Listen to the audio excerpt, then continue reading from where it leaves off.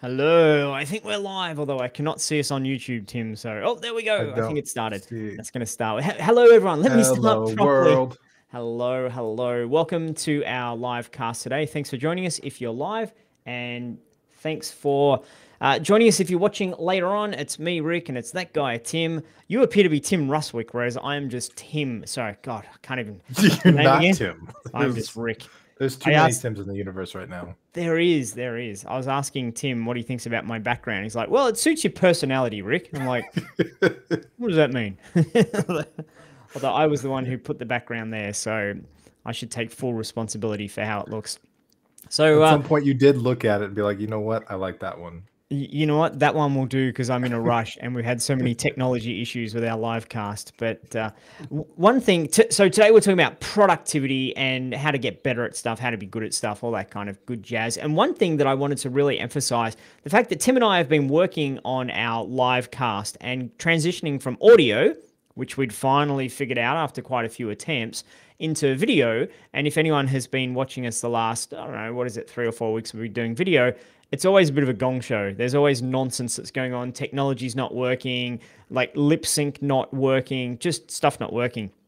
And the lesson here, the moral of the story, the thing we want to highlight is that this is the case with anything you do when you start it off. There's going to be bits that don't work, that's broken, that you don't know what you're doing, you look a bit of a fool, etc. And so Tim and I have deliberately been trying to look a little bit of the fool to show everyone out there that that's just the way of the world. When you're a beginner, things aren't going to work right. And the only way to get good at something is to be bad at something. The only way to get there. You can't start off being an Olympic gymnast the first time you walk into a gymnastics arena.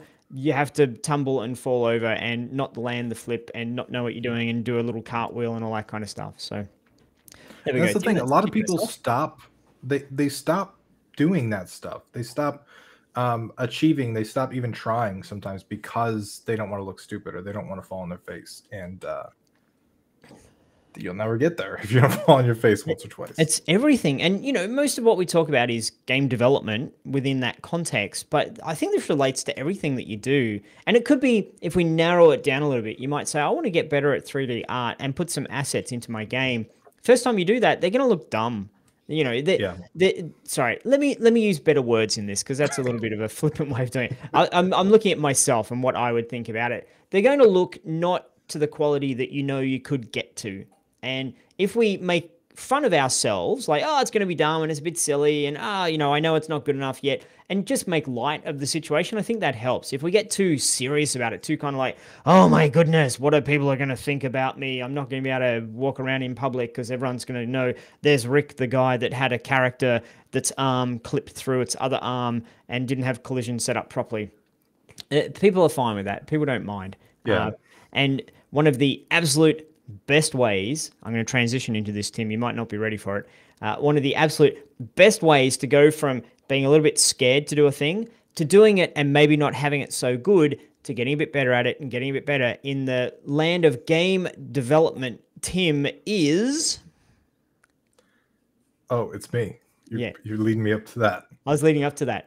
One of the things... You better say the same thing that I was thinking. Else we're going to look really foolish. You know what? We're used to that by now. We're always, yeah, I think continuing with something and doing it for an extended period of time, whether or not you're good at it, I think is important, and sticking through the negative stuff. You weren't listening. You weren't paying attention, were you? That all that lead up, and you're like, I got distracted. I'm not gonna lie, I was distracted. This is the problem when we do video. There's so many things to be taken care of. But anyway, okay. Yes. So let me try that one more time. So in terms of game development, if you want to go from being not so good at something and get that transition, maybe you're not ready to release your first game yet, the perfect kind of event for you to do out there is... Oh. Well, the you still don't know, do you? I do. I get it. Let me share my screen real quick. 100 points for anyone in chat who knows what the heck I'm talking about. It might be a game jam. There we go. Look at that. Look how aligned we are. We should be a married couple. We're did I get it? I read your mind. It worked. I think game jams are super important because they teach you a lot of skills that you otherwise wouldn't learn. So when you're learning game development, you've got to learn technical skills. You've got to learn production skills. You got to learn soft skills if you're working with a team. You got to learn a bunch of stuff. And then there are so many different points along the way that you have to completely just learn new things. Like when you start a game, you have to learn how to use the engine. When you're building a game, you have to learn how to maybe refactor code or like make code work together, make code more modular, right? When you're publishing a game, you have to learn how to like make stuff look pretty and make people interested in it and describe it in a way that seems fun and all that stuff. And then when you're publishing a game, you know, and actually launching it commercially, you have to learn how to sell it and make people buy it. So I think going through that whole process is interesting. And a game jam is kind of that whole thing, minus the selling part, slammed into a few days. And I think it can help you accelerate that learning curve. That makes sense. And we have announced in a couple of spots the date for the annual GameDev.tv Game Jam. Yes, Tim? Are we ready to lock it in here with our I think we can show. I shared my screen. I think you have to approve it. I'll do. I'm sorry. Well, maybe Tim. Don't know. I don't know if we're ready for that. Okay, fine. Do you think they should? Here we go. The Game Jam, the 2022 Game Jam for GameDev.tv. We'll pop this in the chat so everybody can sign up if they want to. But it officially is starting May 20th through May 30th. It is a week long with 2 weekends on either end. So it's 10 days total. And we've got something super awesome to announce. So everybody that submits a game, every single person that submits a game in the Game Jam, they're going to get a free course of their choice. Every single one. Any course they want, they get a code that they'll be able to redeem it. We'll get the details worked out. We're not really sure how we're going to do all that yet. It's a good idea. How are you going to do it? We'll figure it out. We'll figure that out. It'll be fine. So the Game Jam starts in a month and 7 days. I just linked it in chat. If you want to just go on itch and search for the GameDev.tv Jam 2022, you'll find it, but you can go ahead and click this little join jam button. That'll get you registered, and then it starts on May 20th. We are going to have a ton of stuff this time around. We're going to be streaming some stuff. We're going to be playing some games that are getting submitted. We're going to be hanging out with the community the whole time. It's going to be a lot of fun. This is going to be a lot different than the previous jams of previous years. So I'm really, really excited about this. Keep an eye on this page. This page is going to update. We're going to have a lot of cool stuff coming over the next 5 weeks. And I'm excited to do it. Honestly, I'm going to do it. I'm going to join this jam this time too. And I'm really, really excited. Me too. I think we're all going to give it a go. And you know what, Tim, you and I were talking about this yesterday. We were saying the whole point of the Game Jam is to get people to participate and actually submit their game, even if it's just a little cube running around that bumps into another cube and then, you know, it says game over. Whatever it is, it doesn't have to be polished. It doesn't have to be amazing. It doesn't have to be the greatest experience. You have to submit it. You have to get there and say, I did a thing and I finished it, go through the whole process. So we just wanted to give you a little bit of a well done, a pat on the back, a thank you. And that was the idea of saying, what can we do that would be interesting to some people in our community? And we'll say, okay, any of our courses, you get to choose one of them for free if you submit as a reward for submitting, because we really, really want you to submit. That's what we're up to here at GameDev.tv. We want you to get better at making games. And the best way to get better at making games is to actually make games and to submit them into a Game Jam. And so that's the whole point. And I see a couple people saying like they're noobs and they're concerned about joining. Like this jam, everything about this jam is designed for you. We don't have our starter kit live yet, but we're going to actually have a starter kit that's going to give you some code and some assets and stuff to work with. If you've never joined a jam before, it's 10 days long. So even if you have a full-time job or you're going to have some time where you got to do stuff, you're going to have plenty of time to actually build a game.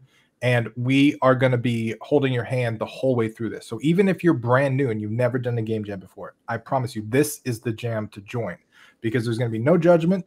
We're going to be super happy with everybody that joins and wants to partake of this with us and kind of have fun. It's all about having fun. It's all about making games. And you don't have to have a crazy groundbreaking game.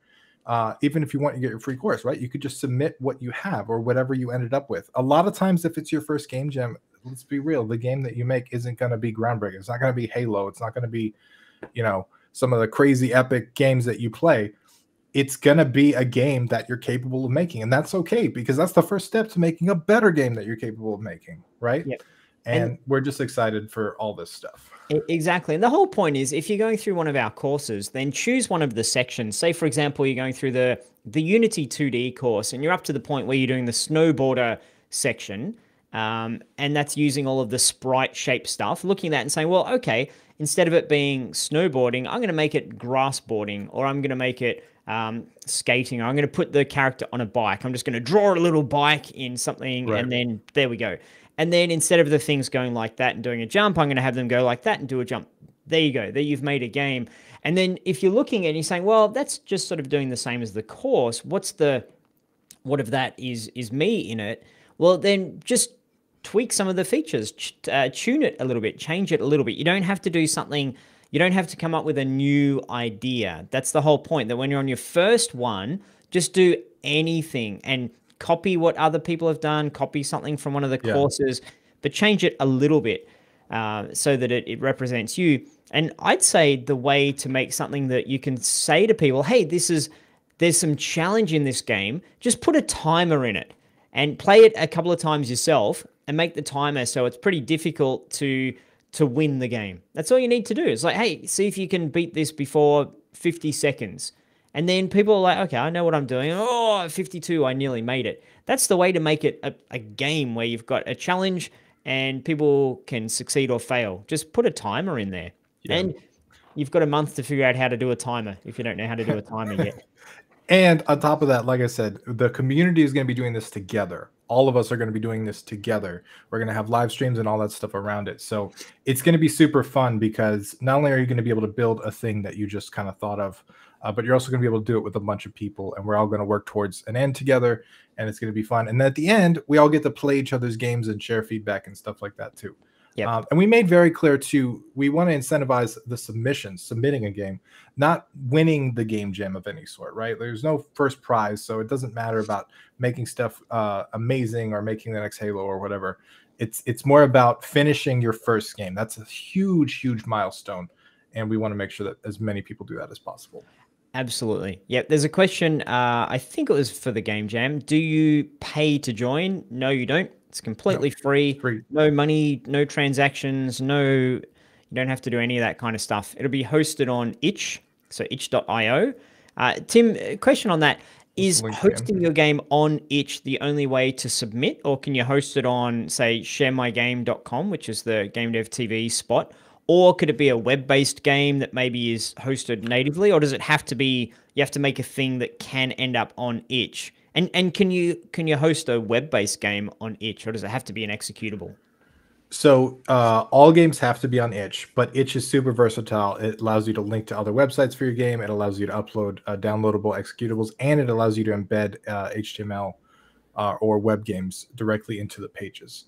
So nice. You'll want to do that, and I'll have a bunch of resources and stuff how to do that, because that's another thing is when a lot of people get to the end of the game jam, they're like, how do I submit? And then it takes them a few minutes to make the page, and then they miss the submission because they forgot about that part. So awesome. I'll have a bunch of details and information on how to do that and how to actually submit before we go live. Okay, that's really cool. And because and question from Tumo. G'day, Tumo. Good to see you on here. Are TAs allowed to participate? Absolutely, of course, 100%. We expect you to. We expect you to do something cool. And I was talking with my daughter last night, and I've been teaching her Scratch. If you guys don't know about Scratch, it's basically the entry point into learning game development. It's a completely online web-based thing, and it's drag and drop with the little boxes that snap together for the coding.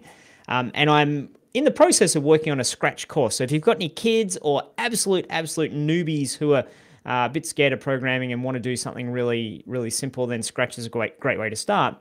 And I think with her, Tim, I might work with her and make a little game in Scratch, and then we'll submit that into the Game Jam. And like seriously, if you're sitting there saying, I'm not ready, I'm too much of a beginner, I don't know what to do, you can make a game in Scratch in an hour. Like you really can. And it can be a game Construct, where same it's like, thing. oh, Yeah. this is kind of cool. I have to, oh, I nearly got it. Oh, watch out. Got to dodge the thing. And you can do that by following a tutorial and then changing it a little bit. You can add your own flavor to it. So you should never be sitting in a spot where you say, I just don't have enough skill yet, or I just don't have any Yeah. ideas yet. If you've got zero ideas, hang out in the community and ask. If you don't have the skill, then use a simpler program, or just follow a tutorial and tweak it. So this is the one. If you've been waiting, and when we did our a poll the other day, how many people or how many game jams have you participated in? I think about 75% of people said none. They haven't participated in any game jams. So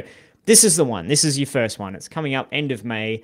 So it'll be a great time. And we're not trying to sell you anything here. We're pushing on it hard. Come and participate. But there's no sell going on here. It's just purely we know it'll be good for you. So please give it a shot.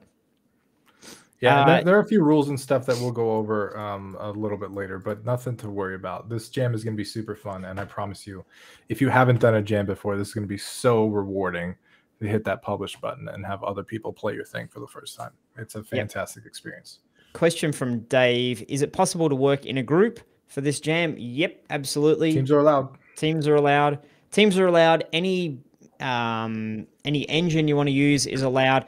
We will announce the theme later on. If we announce it now, then people are like, "Ooh, I'm just going to do a little bit of sneaky stuff on that now." Yeah. The point is you don't start until the game jam starts.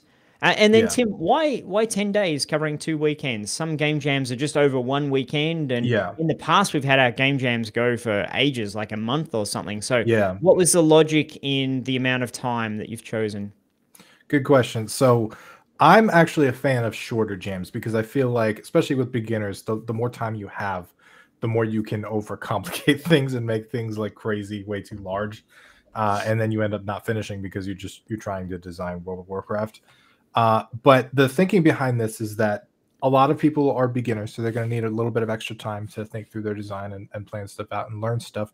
I think a lot of people are going to be taking our courses as they're doing a game jam, which I fully expect. But the idea is that I wanted you to have at least a week, but then a lot of people only kind of have time off on the weekend. So we wanted 2 weekends in there in case you only do have time off on the weekends, or in case you're working a lot, you can only work on it after work, that kind of thing. We want it to be accessible for people, that anything from college students where you got all your free time to you only have an hour or two a day. We wanted to make sure that everybody could kind of fit in and make something of some scope. Don't college students have to do schoolwork and go to class and stuff? That's overrated. They just, no. I love it. Who does that college anymore? Students with all their free time. It is true. That's true. I remember being in that boat. Oh yeah, cool. I'm super pumped about it. And we're announcing it now. You've got a month to free a little bit of time up. And prep. Yep. And we'll talk about it a bunch more between now and then, of course, and give you lots of tips and tricks. But it's a good one. Good one to have your first shot at.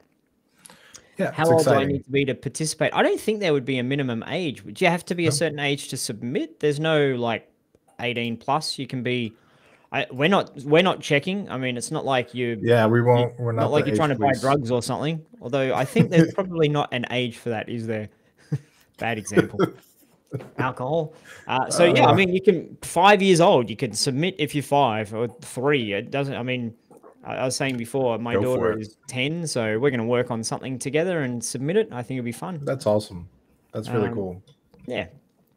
I think as well, Tim, I know there's some rules in terms of you need to create everything yourself.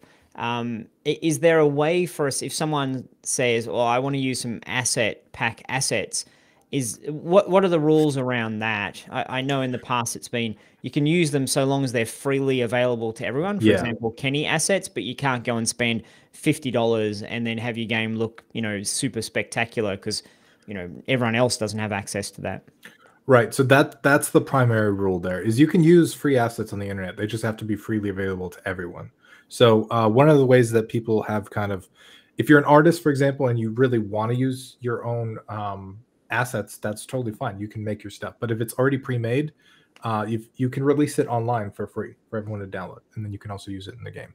But similarly, any Kenny assets, anything on OpenGameArt that's under the CCO license opengameart.org. They have a bunch of free assets.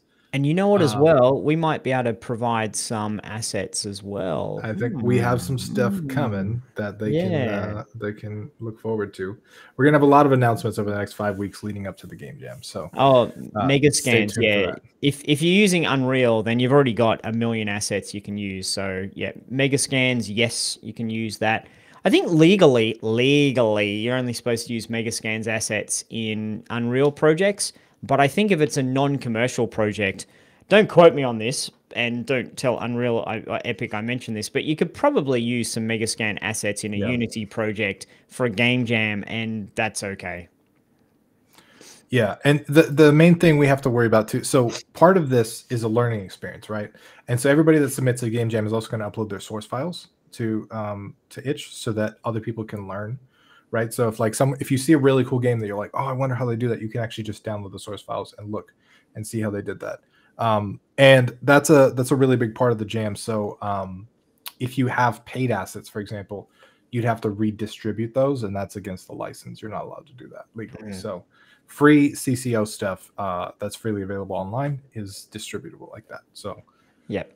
I think Mixamo Animations is okay for that stuff. I think because they're free, and I think you can probably and it's an iteration. You're binding it to a model as well, so it's like if you change stuff, that's totally cool, right? Like you can modify stuff to where it's no longer its own thing. Yeah. And at some point, Tim's going to put out, hey, vote on what you think the topic should be. Or maybe then people get a heads up on what it's going to be. Maybe. But I think it should be something with some sort of animal reference in there. It doesn't have to be a specific animal, dog. It can be any sort of, I think the thing should be something like, you're an animal. What do you think? And then anyone who wants to do Jumpy Cat can do Jumpy Cat, or a similarly named, wittily named game can do that. I think they can do whatever they want, but I think we should leave it up to them and not influence them with their You know what? I don't care what the theme powers. Is. The theme might be like Royal Majesty Shoot Fest as the theme, and there's going to be a draggy dog running around. Hopefully in my game. The theme is not that. Royal Majesty Shoot Fest. It's like you can't really get draggy dog out of that. Anyway. So when people are looking at it saying, oh, I don't know if I've got time to do a game jam, sounds like a lot of work. I've got lots of things to get through. Let's talk a little bit about productivity, Tim, and how to manage your time, how to get more efficient, how to get more effective. One thing I want to kick us off with, I've just finished reading a book called Atomic Habits. I'm going to put it in the chat here, the name of it, Atomic Habits.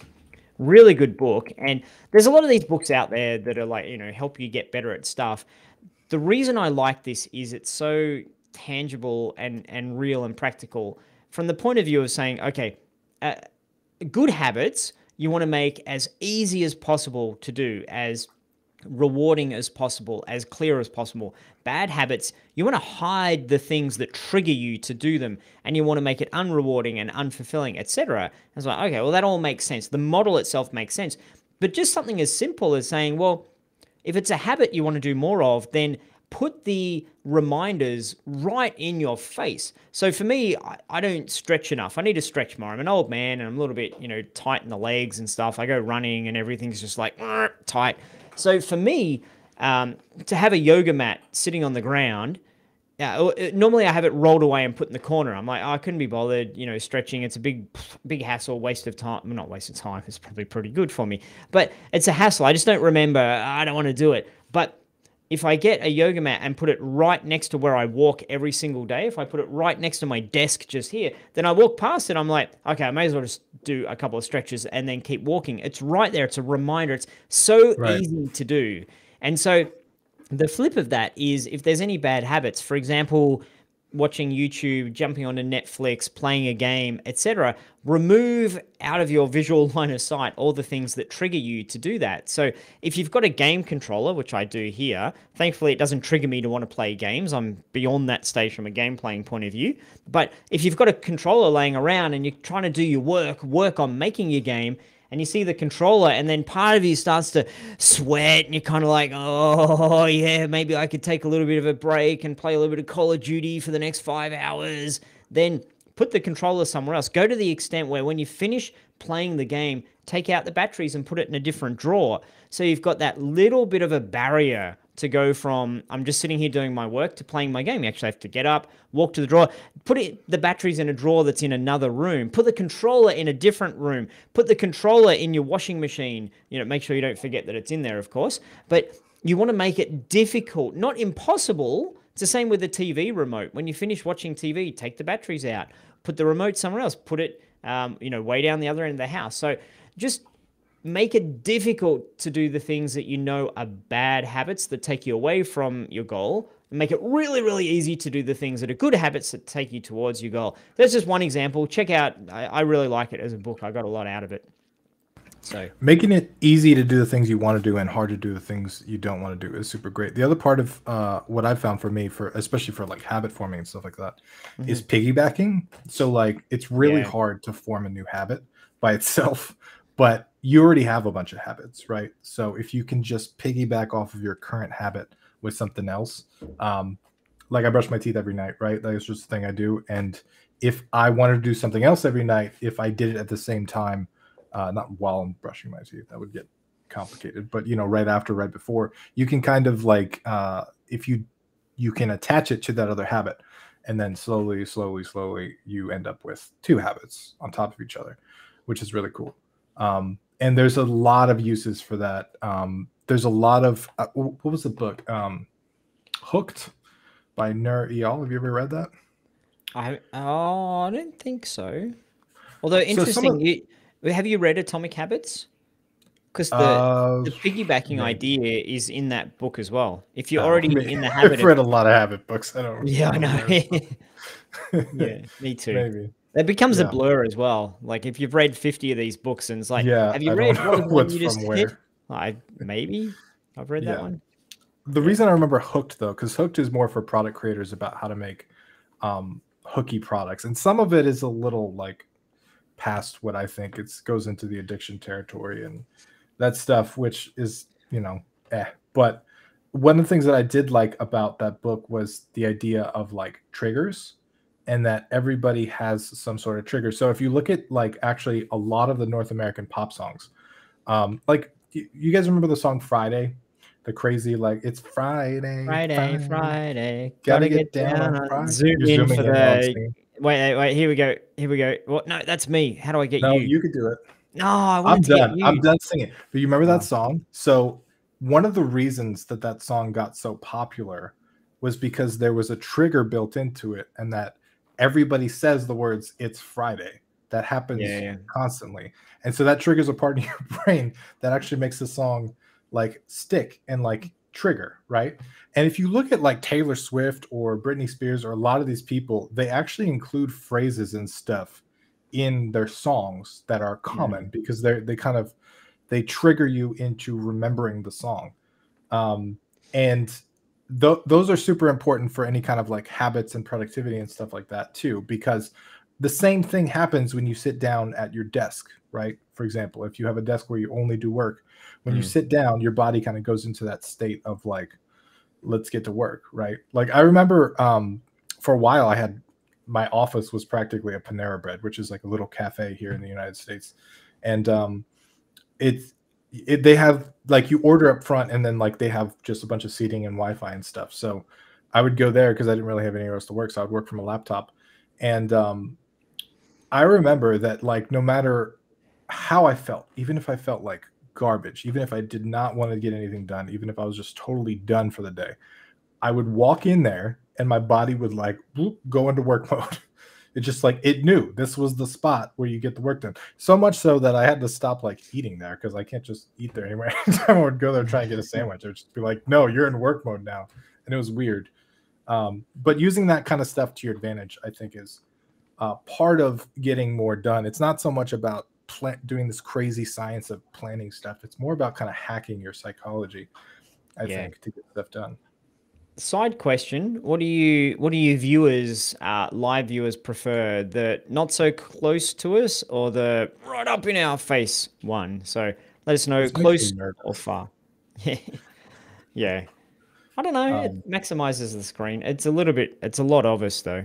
Might be too much, but we'll let the 30-second delay of people letting us know just close or far. Um, and yeah, so in terms of productivity as well, I think you've got to really, really, really care about something. People talk about what's your why. I think yeah, that's okay, but you need to care about it, and you need to, I think, find a system, find a mechanism that works for you. So I like obviously to play games as video games, play games, but I like to play games in life. And I've got two kids, one of my two daughters. One of my daughters is very logical, analytical, like my wife. We got one of each, one like my wife, one like me. So one's very analytical and whatever. And the other one, just like me, likes to play games. So if any parents out there are, can relate to this. When you're getting your kids to eat dinner, they eat the good stuff and then they get to the stuff, the vegetables, they don't want to eat it and they're like dragging on, taking forever, all that kind of stuff. So, one of my daughters, if we get there and just say, "Can you please eat all your food?" She's like, "Oh, fine," and grumbles, but does it.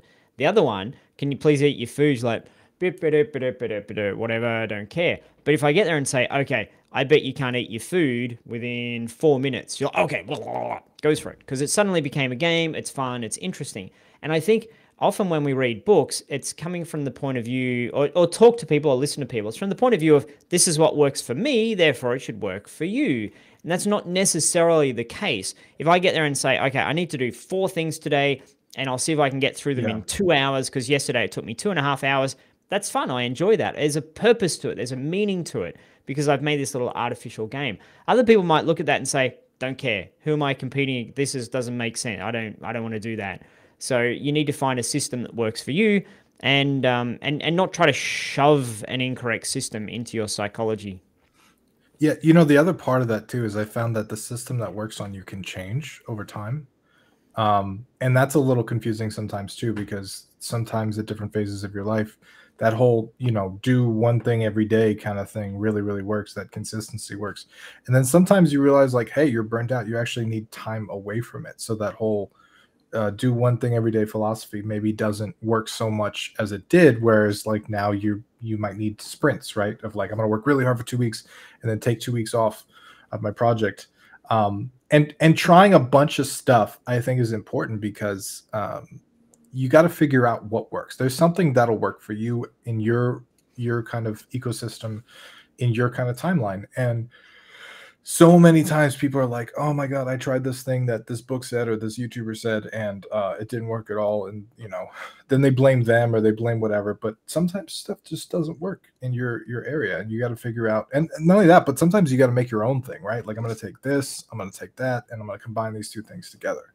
Yeah. I really like Pomodoros and I really like sprints personally.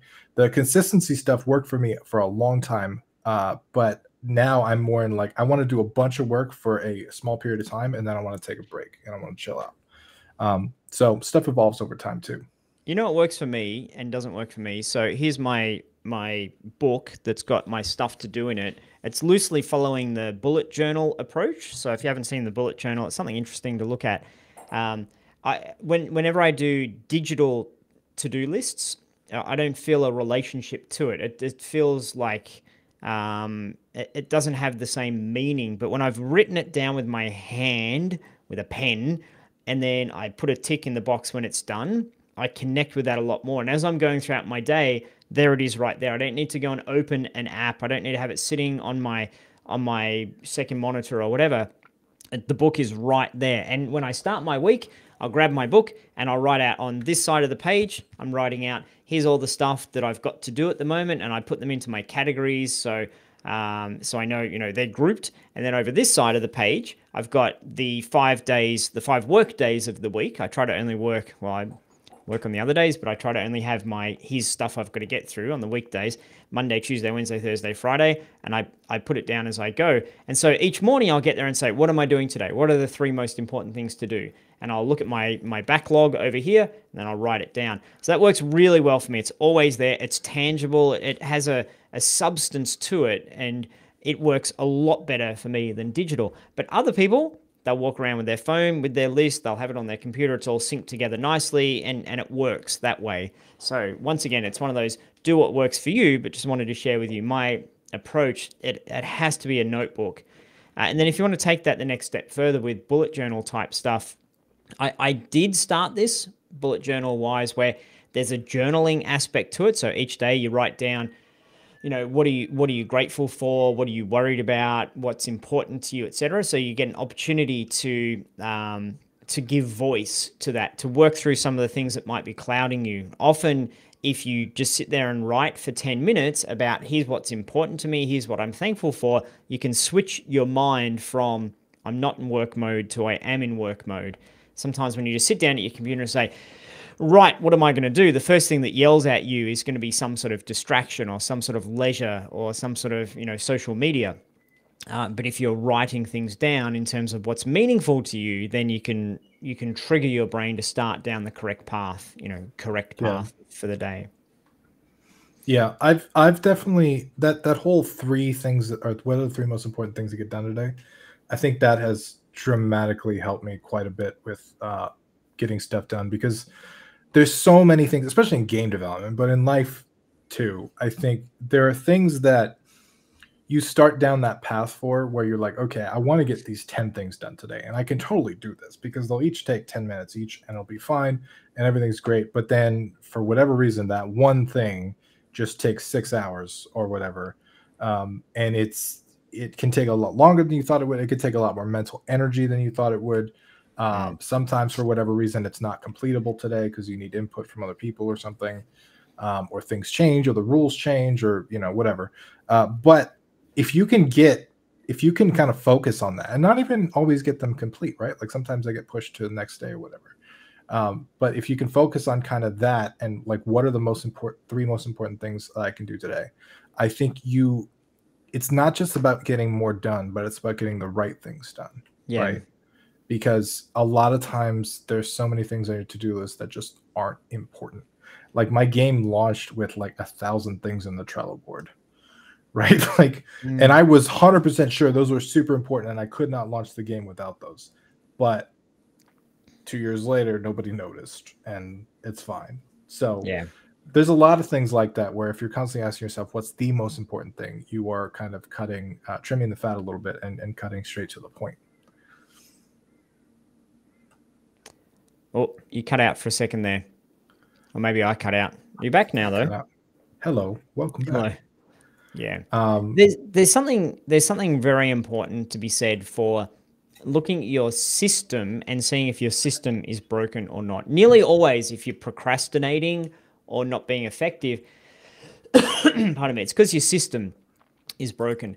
And I think one of the best things you can do if you're stuck or procrastinating or not getting your work done is just stop and take however long it needs to take, whether it's an hour or a day or a week. Stop and fix your system and don't do any work. Just fix your system. The best thing to do first is clean your desk, clean your work area, get it tidy, get your cables tidied up. My cables are a mess at the moment because there's 100 of them. I don't know. They breed. I come in, I'm like, oh, the mummy and daddy cable. There's now another 7 cables. I don't get it, but so many cables everywhere. And it creates a little sense of clutter in my mind, which is not a good thing. So I need to get there and organize them and tidy them up. So I'm like, okay, that clutter is gone. There's things on my desk that shouldn't be here. Move that clutter. There's some dust. Do some dusting. So you get to the point you're like, okay, there's nothing in this immediate space now over there against the wall or over there that's going to remind me to do something else, that's going to trigger me to head in a different direction. So that's why cleaning your room, cleaning your desk, I think is, if you're not being productive and your environment is messy, you've got a really easy win straight away, which is to clean it up, to put things in a place, to put them in a spot. If you're sitting there and you're like, for a while my mouse wasn't working. what was it? The scrolly wheel wasn't working. And it was like I had to scroll it 17 times just to move one thing. And I persisted with it because I was going to say I'm cheap. Maybe I'm frugal. I only get a new thing when the old thing really, really doesn't work. I don't like going and spending money. The mouse mostly, it's 90% good, and I like this mouse. But it was so frustrating every time I did anything, and it snapped me out of my good flow. Working away, this is great, doing some good stuff, scroll, scroll. God damn it, I hate this mouse. So it took me out of the flow. So there's things like that you need to address. You need to go and fix the mouse, replace the keyboard, upgrade the RAM. Some of these things cost money, so you might be sitting there saying, well, I don't have the money. But then there's a question. What are you doing? Like, what's your goal in all of this? Are you being a professional, or are you being just someone who pokes around a little bit at what you're doing? And if your computer isn't good enough, and that's the reason you can't work on your game, and that's the reason you're scared to enter the game jam, and that's the reason that you haven't gone and applied for the job, and that's the reason you haven't gotten better at 3D art, then change your focus in life to getting a new computer. And I really like the philosophy of Gary Vaynerchuk. If you watch his stuff, he talks about, if you're in the US, this I think is very relevant, it's the whole weekend arbitrage, flipping stuff approach. Go around to people doing yard sales, have your phone looking on eBay. Here's some toys that someone's selling for $2. I can sell each of these for $20 each. I can make some money. So he's talking about that philosophy of there's money to be made everywhere. You just need to go and put some effort in to do it. He also talks about look around your house and see what you can sell. Okay, do you need that thing that you haven't used for 3 months? Do you need the skateboard that you don't ride anymore? Find the things around your house and sell it. Get the new computer that's holding you back. Get the laptop that allows you to go work out at, what was it? Panera Breads? Panera? We don't have that. Panera.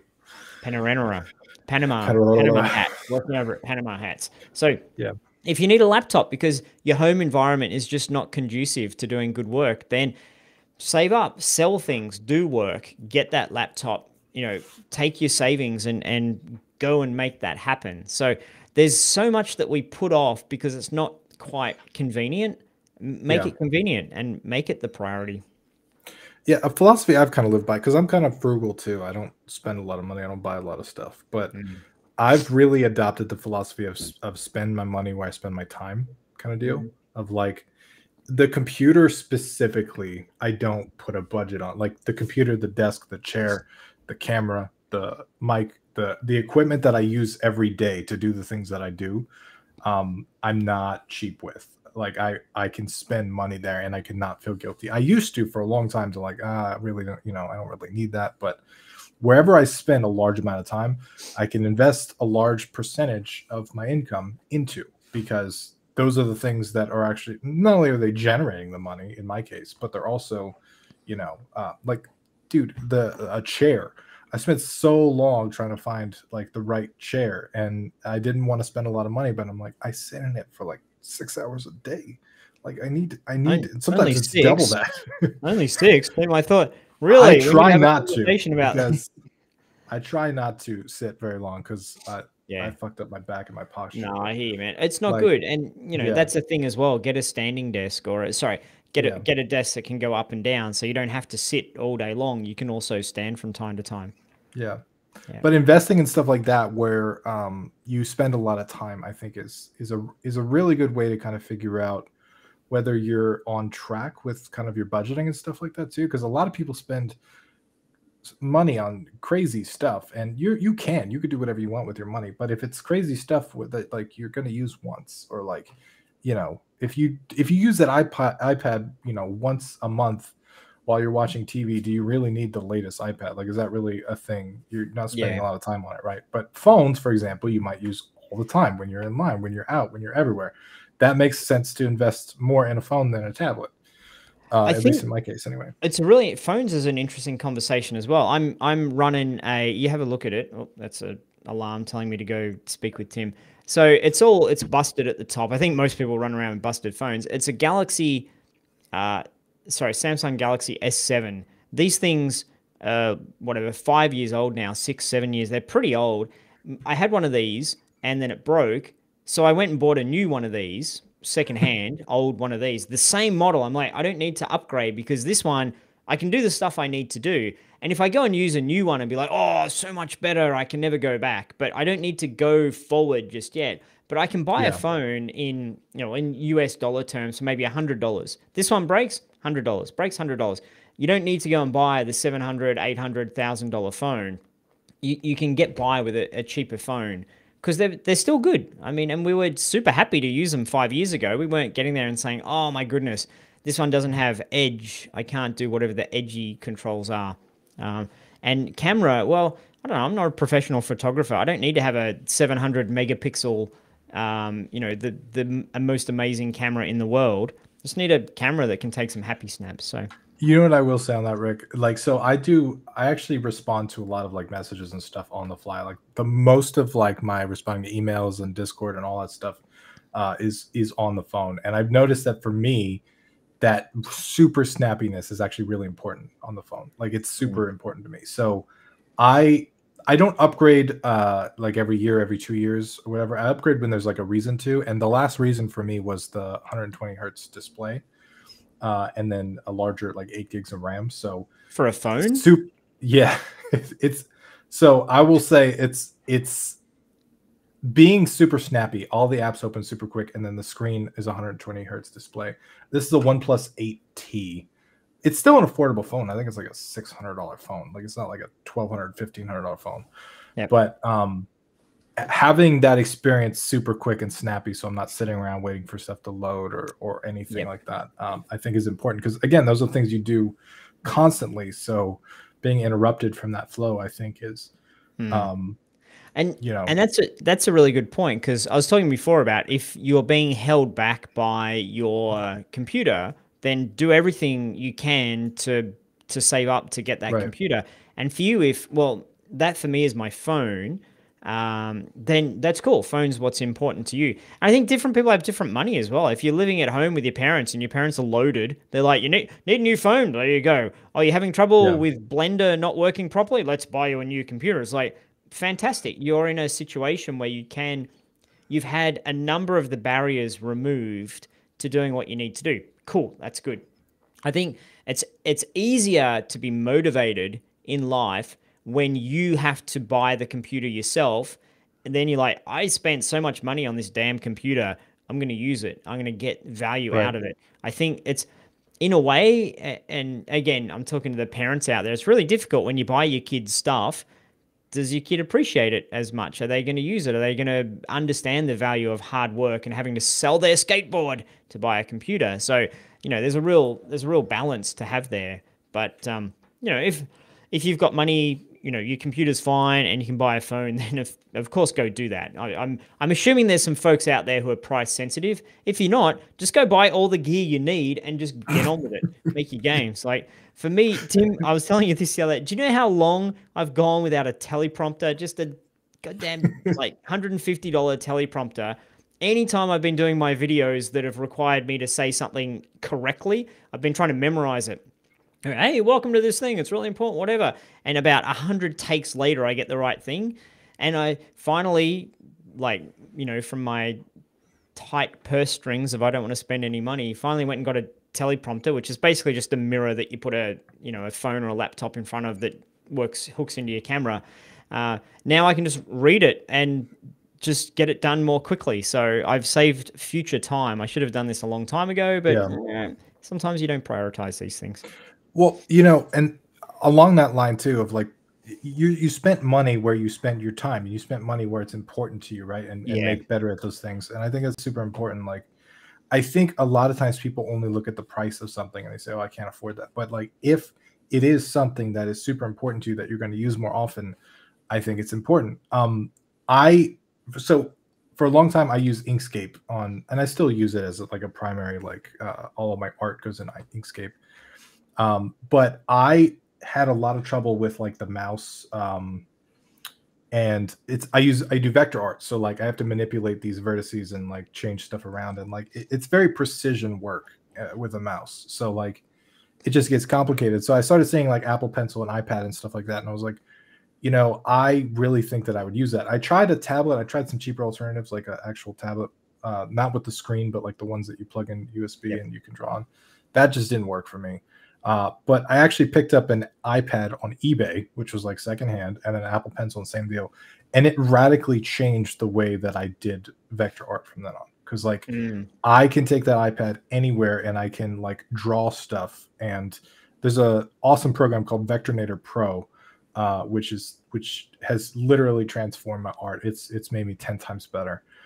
Because I can draw directly on the screen, and the program is just it's made for touchscreen devices, so it's not like, that's the thing about Inkscape, is it's open source and it's great, but because of that, it's kind of archaic in a way, and there's a lot of features that people think it needs that it doesn't really need. But yeah, so like it's, while you could look at that and say, okay, you know, you could have made a bunch of vector art on the computer. Why did you spend money on an iPad? Well, it's because the value I got out of that, especially secondhand, any kind of technology, if you order a generation or two behind, you're going to get a crazy good deal for what it is compared to, you know, what it is. And phones, same deal. Like you order a generation or two behind, you can get 80% discount on the retail cost of the phone. So there's definitely, just reiterating what we said. It's like, spend your money where you spend your time, but also there are ways to get stuff for cheaper. And technology is something that I think a lot of us, we need to do, especially to make games, right? Like we need this stuff. So they're tools. It's just like a hammer and a drill and all the other tools used for woodworking. Absolutely. Yeah, absolutely. So if you guys have any questions, Tim and I can answer questions, or any stories you'd like to share about your own productivity tips, then dive into them. Tim and I will continue to pick out the things that we find super useful and important. One of the other things that we do on our team, and this is more of a team conversation, but we use Slack for our communication, and it's just work communication, just the team communication. And then we have Discord, which is to communicate with, you guys out there in the community. We don't try to use Discord for our work communication, because that way we can have a separation. You know, I usually don't have Discord open during the day because there's a lot of things that will sidetrack me and take me off course, like very, very easily.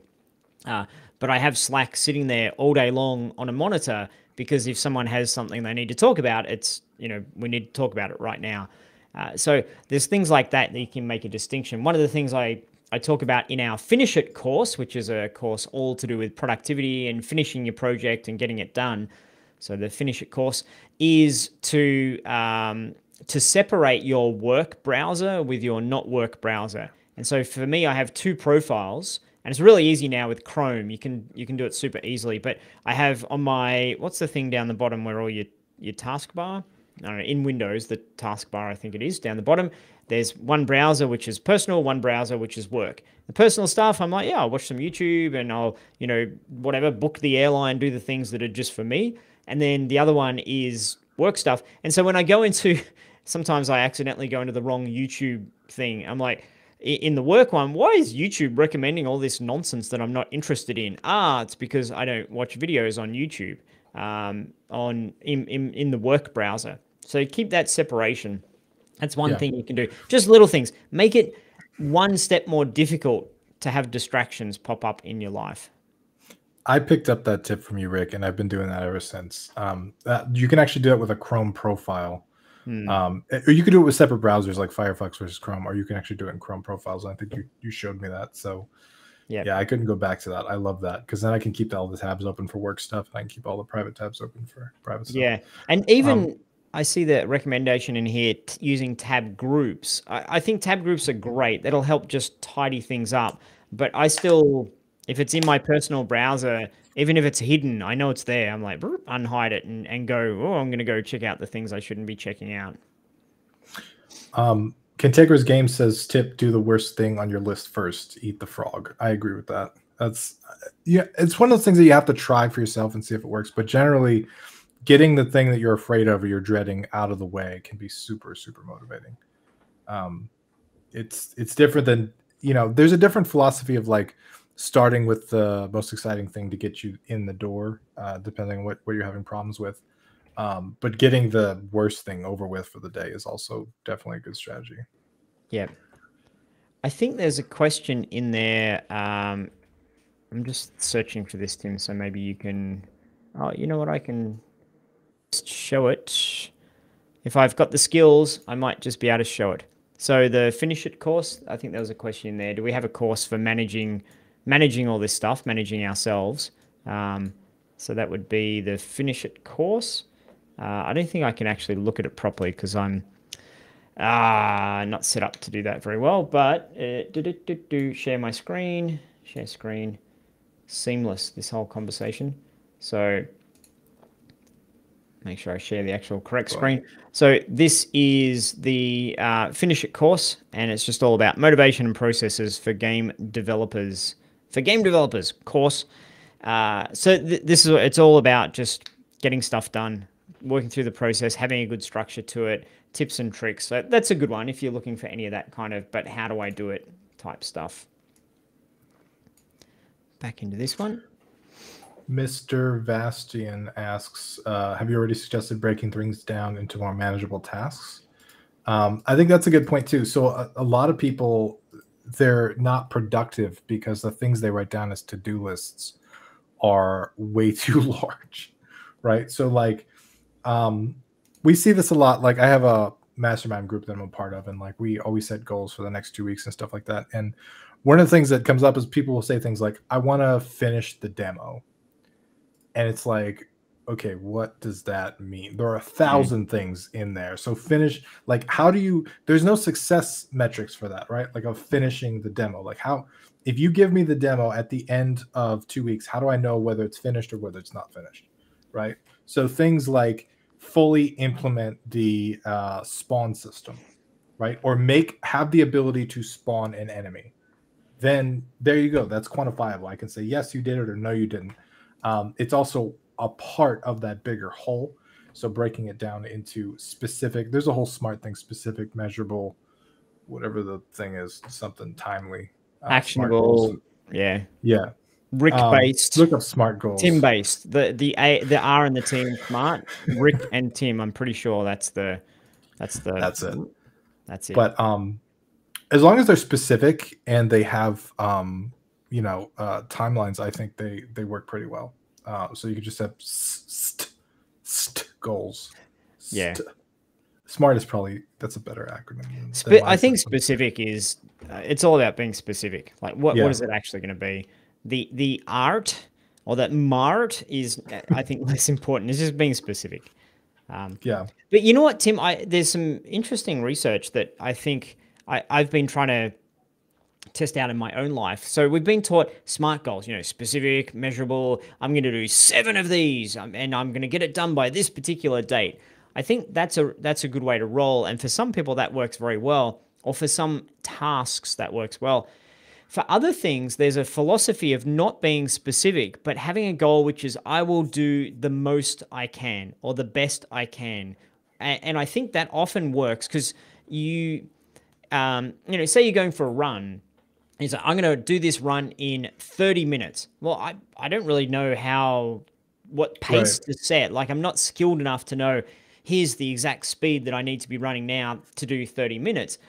But if I set the target of I'm going to run as fast as I can, then you can run and there's a very good chance you'll be under 30 minutes. Or I'm going to get as many bugs finished or fixed today as possible, just as many as possible, and then you work on it. And it could be that you get 23 bugs done. Whereas if you'd got there and said, I'm going to get 10 bugs, removed from my game, maybe that's valid, maybe it's not. Maybe you can get more than 10, maybe you can't get 10. So I think there's also a real philosophy of saying, I'm going to work I'm going to be super focused for 4 hours.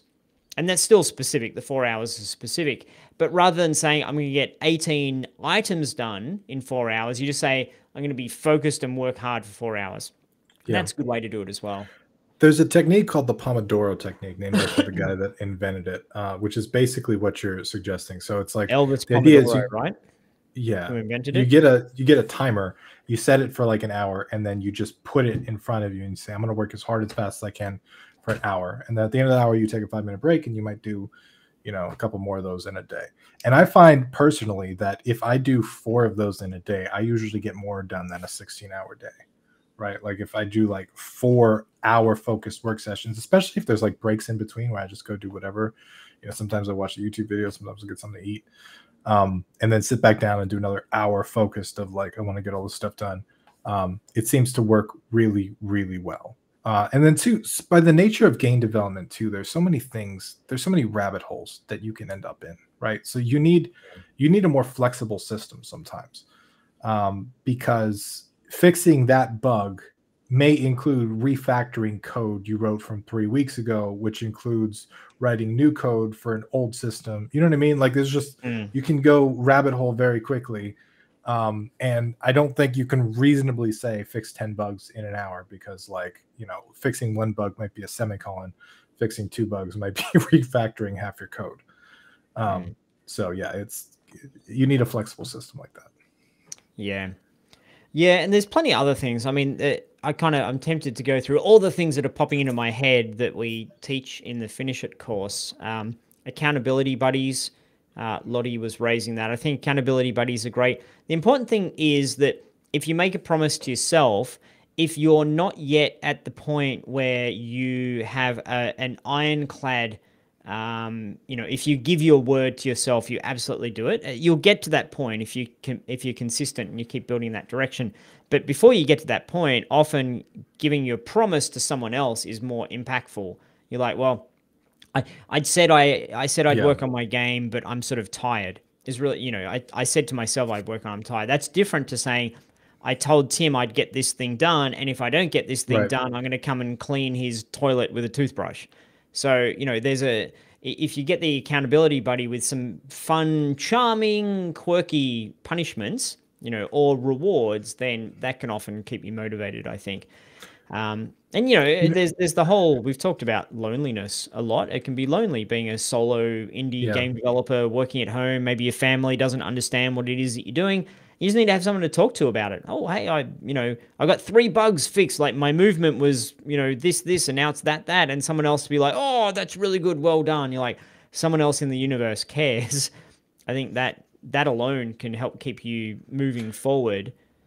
To have someone say, yeah, you are working on the right stuff. It's like, oh, thank goodness. Yeah, I'm doing the right thing. It really depends on you, right? Because some people really need external validation. Some people really need, guilt motivates them for whatever reason. Some people are kind of their internal systems are run by these different things. So figuring out what you need is important. Like one of the things that works for it, announcing stuff used to work for me, but then I built the whole community. I had a stream and I did all that, and it stopped working over time, just because I was like, thousands of people are expecting me to launch this game. It just doesn't do what it used to do for me, right? Like in the beginning, that was crazy. Now it's just like whatever. But one of the things that does work is immovable hard deadlines. And the problem with any deadline that I set is usually movable and soft. So like stuff like the Next Fest, which is coming up in June for Steam, right? That's something I set for myself, because I haven't made much progress in my game in the last 6 months.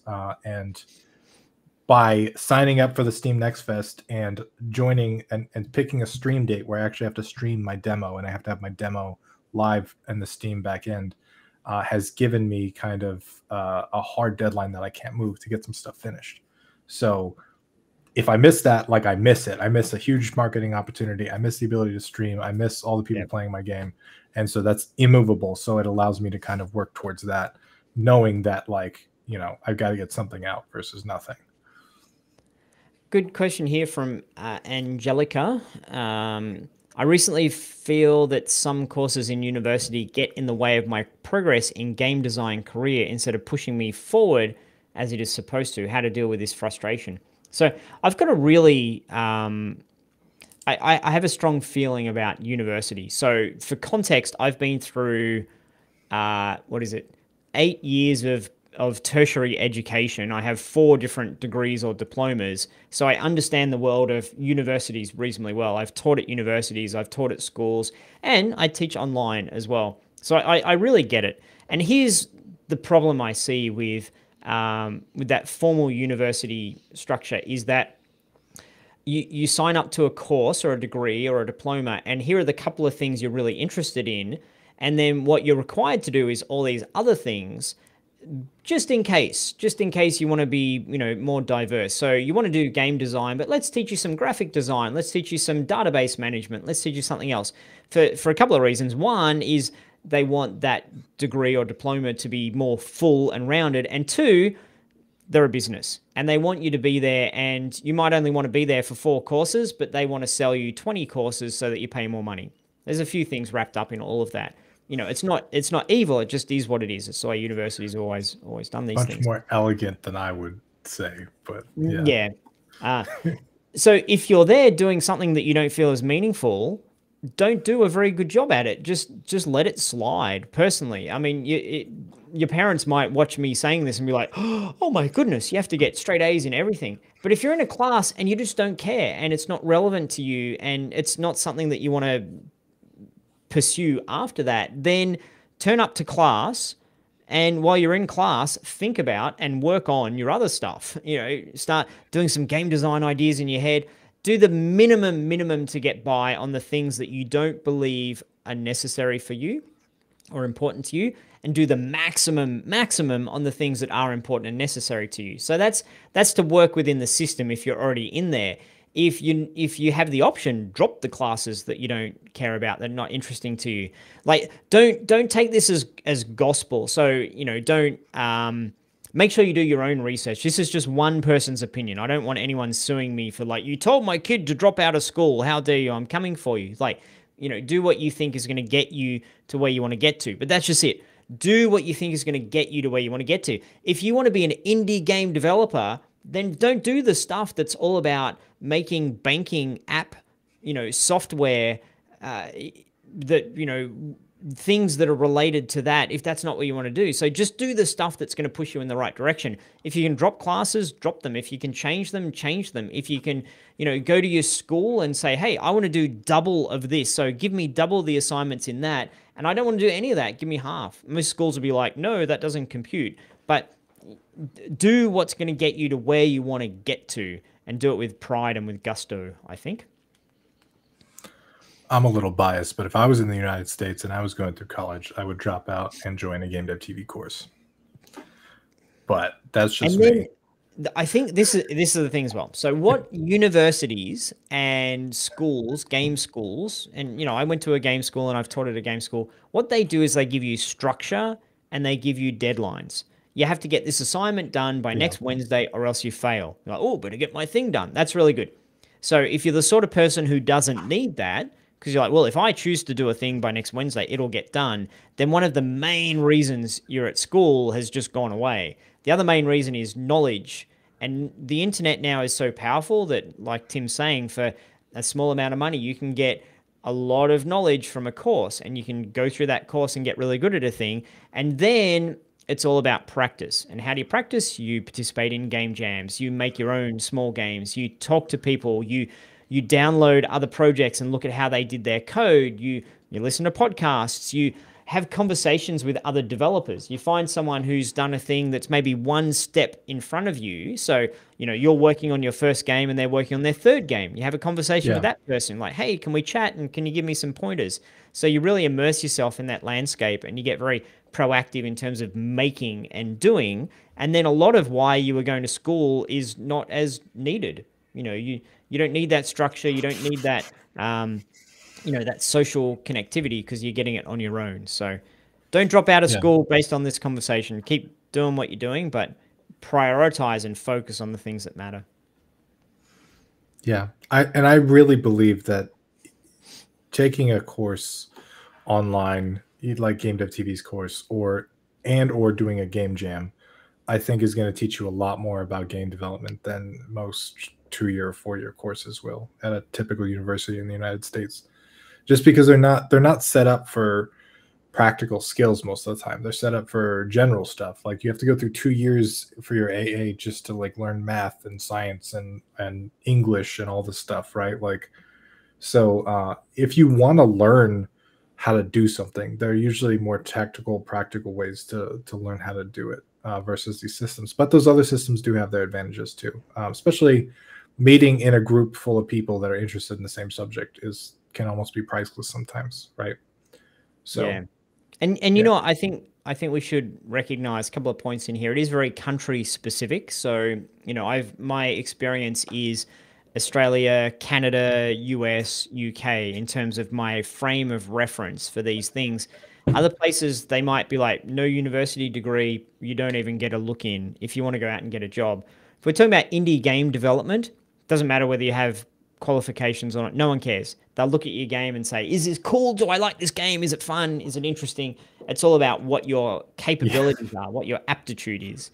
But if you're looking to get a job, there's still a lot of places that say, you know, university degree is going to give you a big advantage.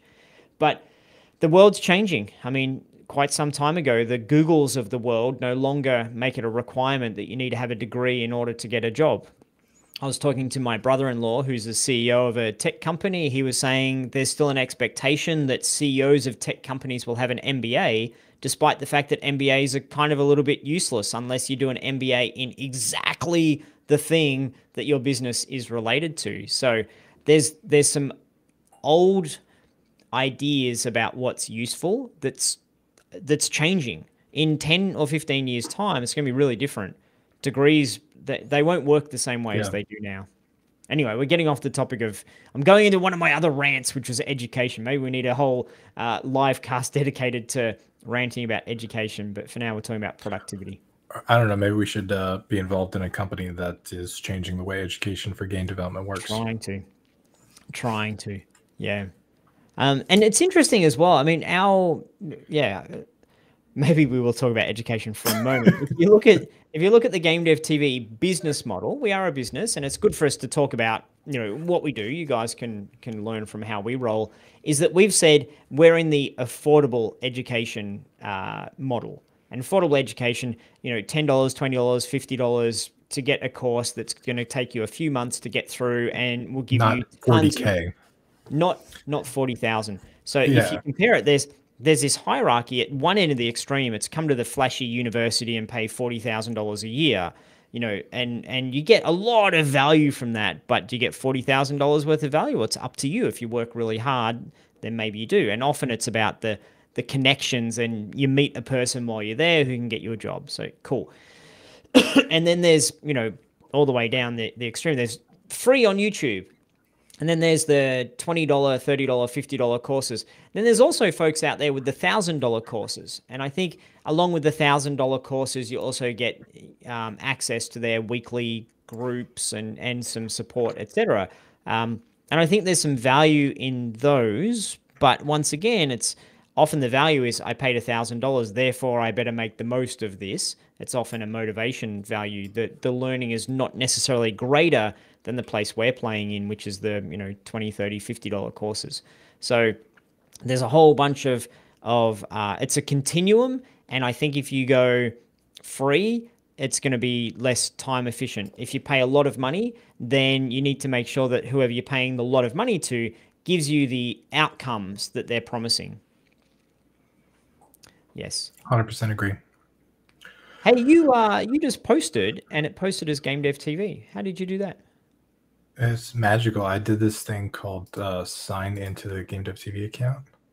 So there's a sign in button. Yeah, it's crazy. I got to teach you how to do this. Signing in accounts is that on YouTube? Is it? Yeah. Oh, I thought it was in our software that we're using. Because if I type, anyway, on YouTube. Oh my god! Don't learn from this guy. He doesn't know what he's talking about. Yeah, you know why? Because I have my work browser open, and my work browser stays logged into the GameDev.tv YouTube channel, whereas my personal browser stays in the Tim Ruswick YouTube channel. Yep. So another productivity tip from Rick. Oh, that came from me. Nice. I'll take credit for that. Any other questions that we haven't got to just yet?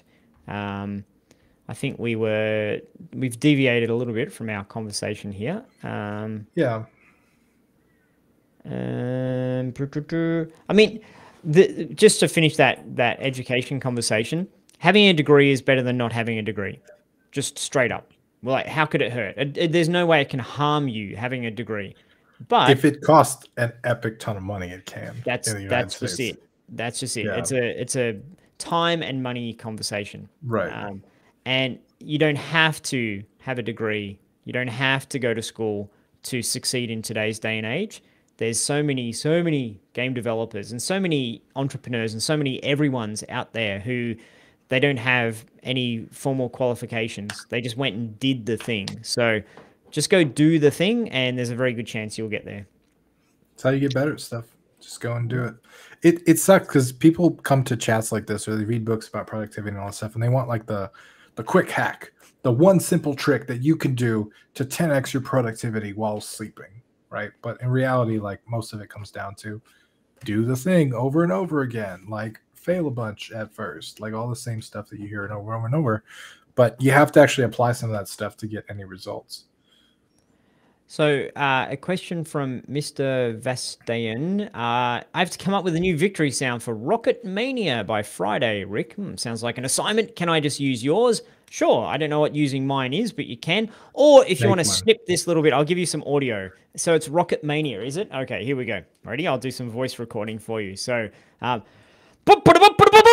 you win Rocket Mania. Well done. Pew pew. Buy some GameDev.tv courses. Yeah, Tim Ruswick.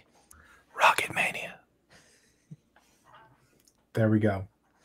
Use that. You know what I love? I love at the end of Honest Trailers, how the Honest Trailer guy, Honest Trailers? Yeah, Honest Trailer guy with the epic voice does his, you can request some things to be said. I don't think you and I quite have the same pull as epic voice guy, but yeah, maybe that could be a feature of our live casts. We say some things that you can then put into your game if you want. Something about this tells me this is an initiative that's not going to take off. This is going to get us in trouble in a lot of ways.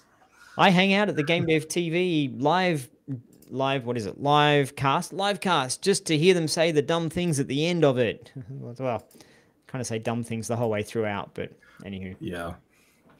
Any other questions? On video. There was a question about, sorry, I forget who this is from. I've read it a couple of times. The Den of Wolves asked a question about pirated courses on other YouTube channels. If you see anything that is our stuff on YouTube or anywhere else that you know is pirated, then please contact Lucy at GameDev.tv, or I think you can report it within the YouTube mechanism, but Lucy will pass it on. I think Mark also looks at this stuff. Mark at GameDev.tv. Just do everything Mark at GameDev.tv. I don't think he's listening at the moment, but that's an even better reason to send it Mark's way. So thanks, yeah, if you find any stuff. Or ask them really difficult questions, and then if they're good answers, we'll pirate their answers. I don't think you're going to get good answers, though. Yeah. Oh, the levels were a bit hot on those sound effects. Need to do it again. Oh, sorry about that. Yeah, my microphone probably was... Okay, one last time. Da da da da! You won the race. Yay. How's that? Yay! Oh, I've got a joke for you. Can I tell you a joke? Go for it. I've told this joke to my family, and they think it's stupid and they hate it. So therefore, this is the audience for this joke. This is a joke from Billy Brownless, who's a football player. So anyway, just to give proper credit where credit's due. So this guy, we'll call him Tim, walks into a library and walks up to the librarian and says, I'd like a cheeseburger with fries, thanks. And the librarian looks at him and says, this is a library? And he says, oh, sorry, I'd like a cheeseburger and fries, thanks. Because it's a library and you have to talk quietly in libraries. It's extra funny when you explain it. I know. I've explained. It's so great. One of my daughters is like, because you have to speak quietly in libraries. Oh. Anyway, put that in the end of your game, huh? When you've crossed the finishing line, because it's a library. NXRNT, I have no idea how to say that name. It says, as for tips for learning on your own if you struggle with focus and lose progress easier following one of your courses, but just move on quickly. I think there's a lot of little things. Like I said, you've got to try a bunch of stuff to figure out what works for you, but having deadlines to get stuff done that are external. So like, if accountability buddies, that kind of stuff works. I think doing it with other people can help motivate. Some people are really motivated by external, kind of forces and people and all that stuff. And like, I know for me, like when I create something, I really like showing people for the first time. So like I lead up to that moment of like, I'm not going to show anybody the thing I'm working on until that moment when I could be like, look at the thing I made. And it's really exciting for me. So it's very motivating work-wise to kind of work in private to kind of do stuff. So if there's something like that works for you, you got to find it and make that happen. I also think figuring out why you're doing the things that you're doing, right? Like if you're losing motivation, maybe you're just not that interested in the content, right? Like if there's other things that could get you more interested, or there are external things that you could hook to it to make it more exciting, you can try that stuff. I think one of the best things to decide whether it's the right thing for you is just ask yourself the question, should I just not do this anymore? And if things are tough in life to be motivated for, then maybe you shouldn't be doing it. Like if it's really difficult for you to sit down and learn programming, then clearly you're not a programmer. Don't do it. Just quit, let go. And if that whole conversation of, maybe you should just quit, you're like, oh, no way, how dare you suggest that? Then yeah, you probably do have the motivation to do it. I think if the option to not do it anymore, if you jump on that quickly, then it's probably not the right thing. If the option to jump on it, you resist quitting, then yeah, maybe it's the right thing. But there's too many people out there doing something they think they should do. They don't love it. Yeah, maybe should is a bad word. Yeah, should is terrible.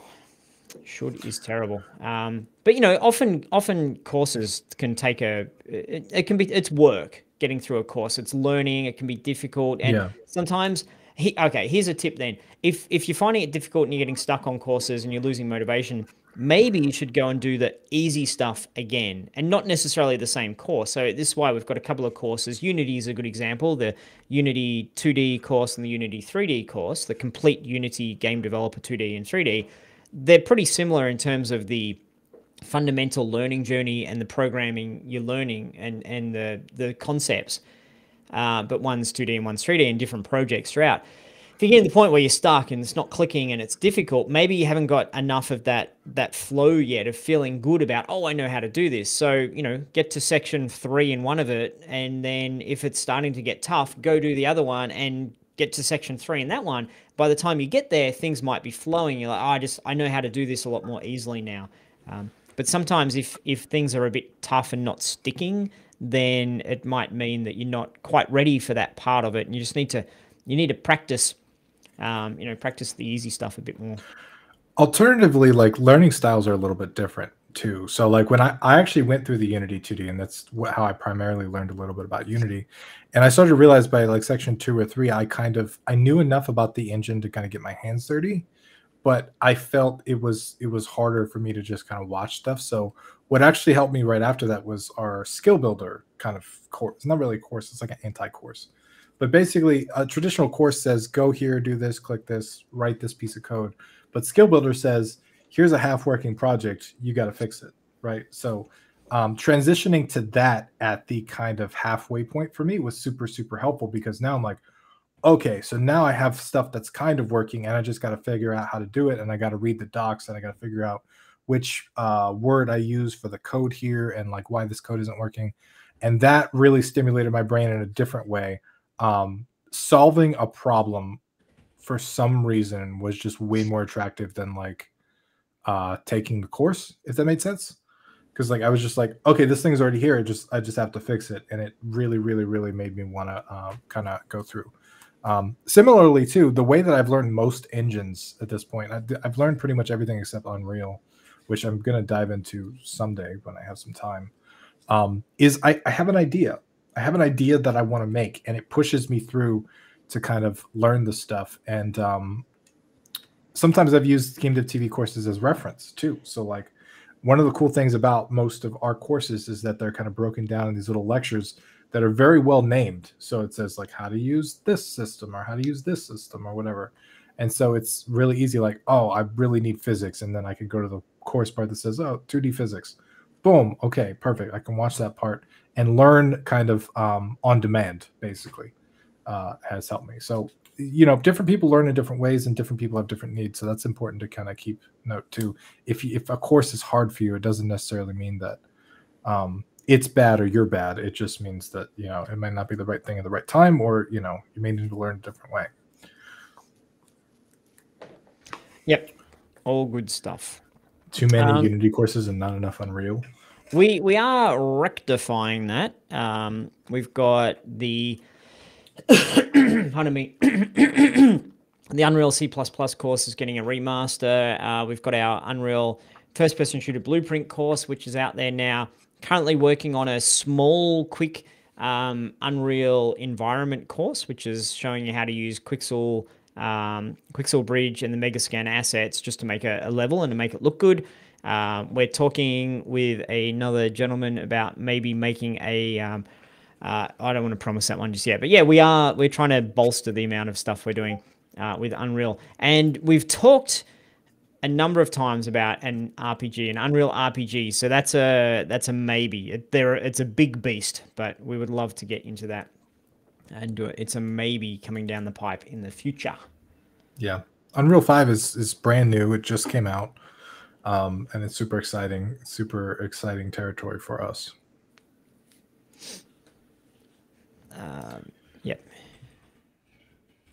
You are getting shiny new courses right now because UE5 dropped. Yeah. Well, yeah. UE5 is fun and exciting. Everybody likes fun and exciting stuff. Okie dokie. So I think that's mostly what we wanted to talk about today. And our technology was reasonably okay today. We didn't have any major hiccups. I think we're ready to have another guest on next week and potentially break our technology all over again. Maybe we can. I want to give another shout out to the Game Jam too. Again, GameDev.tv Game Jam 2022 coming May 20th through May 30th. If you submit a game, you get a free course, any course of your choosing, which is super awesome. So put it on your calendars. Take 10 days off work. Do whatever you need to do to make it happen. Because I think it's going to be awesome and it's exciting. And I want to see all of the community games. And Tim will personally be playing and streaming a lot of the games, giving thoughts on it, feedback on it, you know, ideas, etc. So there'll be a lot of community interaction, a lot of opportunities to, you know, hey, how should I make my game better? Or do you like this feature? Or lots of chances for people to have a look at what you've done and just help celebrate. Hey, you did a thing that's really cool, and for us to all be looking at it and talking about it. So yeah, for it's sure. a good chance to dive in. If you haven't done a game jam before, this is going to be your first one. This is the one. Be a finisher. Finish a game. Launch a game. Publish a game. And just do it. Just make your dreams come true. And if you guys wouldn't mind, please clicking the like button if you're watching this on YouTube, which I'm sure you are. And, you know, subscribe. We're slowly making our YouTube channel more useful and relevant and interesting and better and you know, evolving it and all that kind of stuff. So anything we can do to show Google that, you know, our YouTube channel is not awful. Smash that like button, like, share, subscribe. And bros will totally be back with another awesome content next week. Gotta work on an outro a little bit. Yeah, we gotta have those thumbnails where we're like, totally. Be awesome. Awesome. Tim, thanks for hanging out. Always lovely to talk to you. I look forward to for me it's Wednesday, for you it's Tuesday, to our Tuesday chats. Always enjoy them. And thanks everyone for watching and indulging us as we wandered and meandered through a conversation about productivity and a few other bits of nonsense. Productivity and game jams and college and all kinds of stuff. Don't do drugs. That's the message of today. Work hard, chase the dream, all that kind of good stuff. So thanks everyone for joining us today, and we will talk to you all again.